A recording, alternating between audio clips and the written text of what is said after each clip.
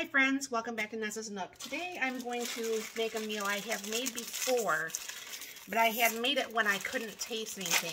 My husband said it was very good. However, what I did taste, I liked. But of course, there's some things that I am going to want to retry to make now because I can't actually taste things. So bring it down here. And what this is actually a ramen, like not necessarily a ramen stir fry type thing. Should add a little bit more water to that. But this is the boiling hot water, and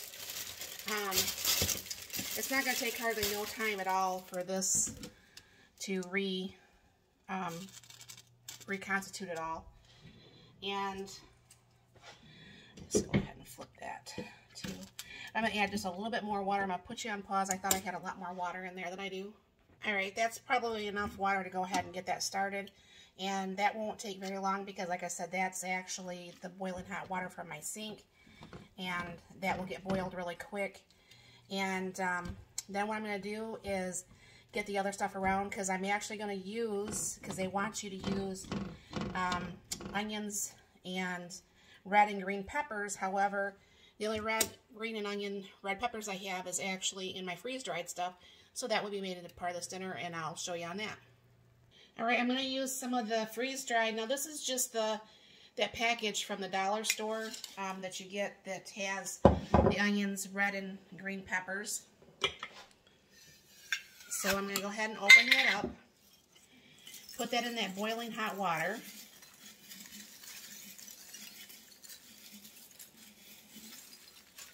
And I think I'm going to have to try to buy some more of that. I think that's going to work out good, but I'll know for sure here in just a little bit. And that ramen's already boiling over there. So what I'm going to do is I'm going to push this down, get this going here. And I'm going to drain the ramen, and I will get the other stuff going, and I'll bring it for that. Alright, I have the peppers back in here. Putting a little bit of oil. Now, I don't usually cook with oil, but this said to do that with oil, and I can't imagine doing that with butter.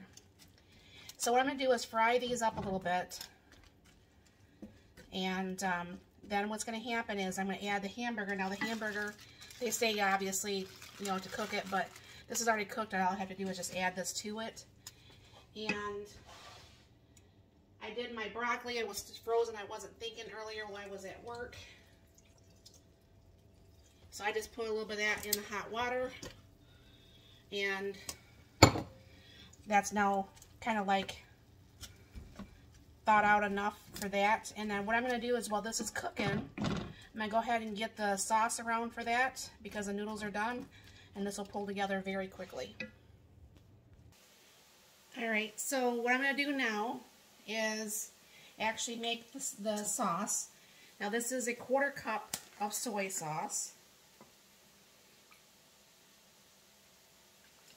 And it's going to be 1 teaspoon of apple cider vinegar.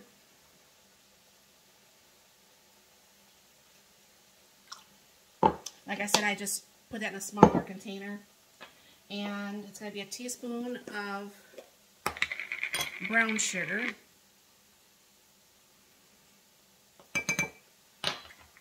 Alright.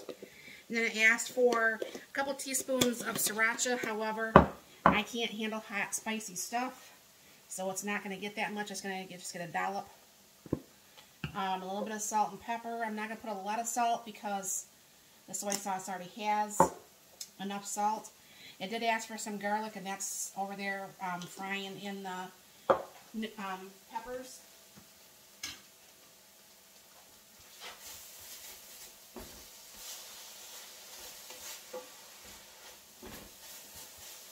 Hope this turns out like that. Alright.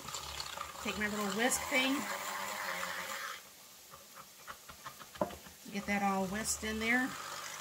Pretty much you're waiting for that brown sugar to kind of like, I think that's all done in there. So what's going to happen is I'll bring you over to the stove here. Alright, I'm going to go ahead and put in the hamburger. Just turn that down a little bit more. Like I said, this is the hamburger that I pre-cook up when I first get it home from the store and I put it in the Instapot. So this way I can just thaw it out and add it to whatever meal that I'm making without having to stand over the stove. And brown burger, because I'm not a big fan of that.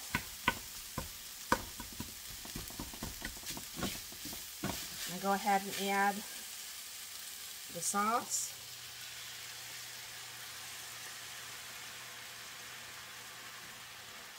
And I'm going to go ahead and add the 2 packs of Ramen noodles.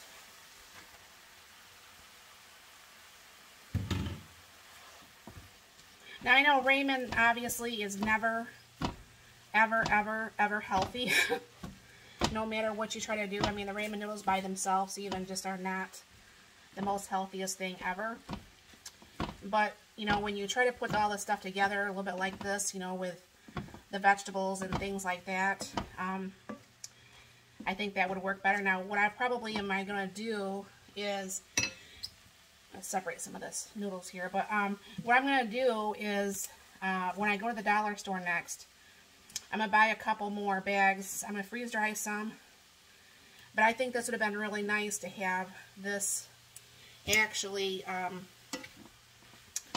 you know, cooked as a frozen meal. So get this mixed a little bit more and get this all really nicely incorporated.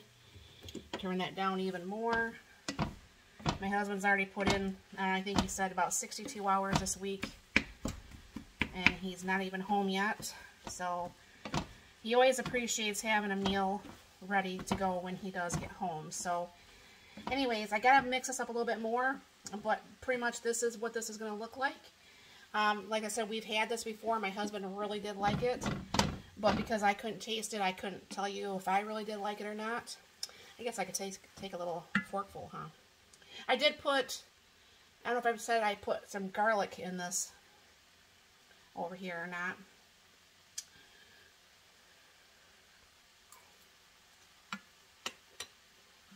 Oh, that's tasty.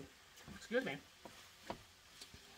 That's very tasty. So yeah, I mean, this is a good one-pan meal pretty much. Yeah, you have some bowls I gotta clean up and things like that. But like I said, this is not the most healthiest because I said ramen noodles are not. But I'm sure you could probably make this with like some really small spaghetti noodles or whatever you wanted to. And I did not use the pouches of the stuff that came with the ramen noodles. So yeah, this will make a really nice dinner. But I think next time, like I said, what I'll do is I'll have some actually frozen in the freezer, so that way, you know, it just everything all comes together. And sometimes they add some carrots to this, and there's supposed to be some scallions, but I don't have any of those either because this was a last minute thought. So anyways, thank you very much for stopping by. I hope you have a very blessed and wonderful night.